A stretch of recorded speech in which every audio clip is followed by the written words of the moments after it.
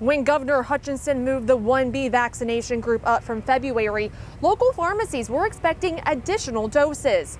But on Sunday and Monday, they were left empty-handed, as some say their shipments never arrived.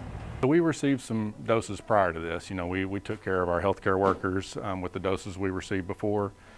Now that they've opened up phase 1B, ages 70 and over, and our teachers, we've been a little bit limited. So far we haven't received a new shipment, especially this week. We're hoping that changes and grows going forward. We're hoping to just get at least 100 doses in this week to where we could start doing some of our 1B patient wait lists.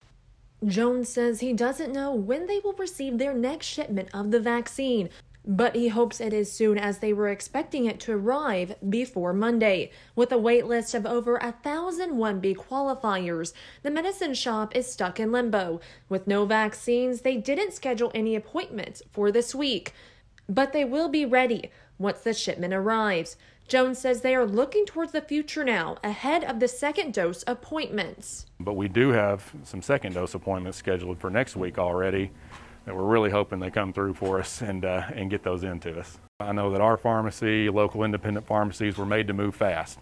And so once we get those in, we'll make it happen. We're kind of sitting on go right now. We reached out to the Arkansas Pharmacists Association to learn more about the delay in shipments across the state. CEO John Vinson says pharmacies find out on Friday if they will receive doses for the next week. Vinson says the delay is due to a supply shortage, as more people qualify for the vaccine than are doses. And we expected our supply to double based on what the Trump administration was saying and what the incoming Biden administration was telling the American public. And last Friday, the Washington Post broke that information was inaccurate and there was no reserve. And there really is a supply shortage, if you will, in terms of the number of people that are eligible to be vaccinated. Vinson says pharmacies should receive their shipment of the vaccine by tomorrow at the latest. And Jones is asking for patience for everyone on their wait list as they await their shipment of the vaccine. Sarah Doan, Northeast Arkansas News, Jonesboro.